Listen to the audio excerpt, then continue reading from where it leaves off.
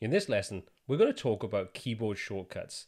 Now, getting to know the keyboard shortcuts in Brizy really can help speed up the process of building your websites.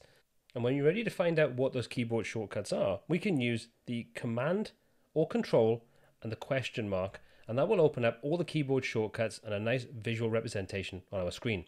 So you can see this is all the shortcuts we currently have available to us. So let's try some of these out. Let's kick things off with some of the most useful ones, the undo and redo options. So let's close this panel down and let's just make some changes. Let's simply put an exclamation point at the end of our heading and we'll click outside there. If we want to undo this, we can use Control or Command and Z. And you see that now undoes it. And if we want to redo what we've just done, we can use Control or Command, Shift and Z. And that will redo it. Pretty simple, but can be a huge time saver.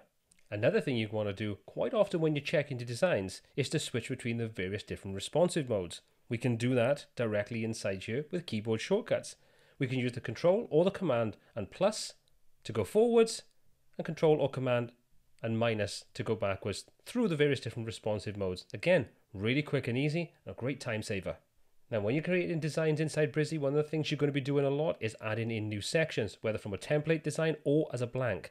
Well, a quick and easy way of doing that with a keyboard shortcut is to use Control or Command, Shift and A.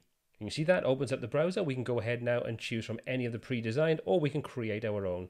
And that's just an example of some of the keyboard shortcuts we can use. Super simple, really useful. So I'd recommend checking those out, learning them, and getting up to speed with creating things even quicker inside the Brizy editor.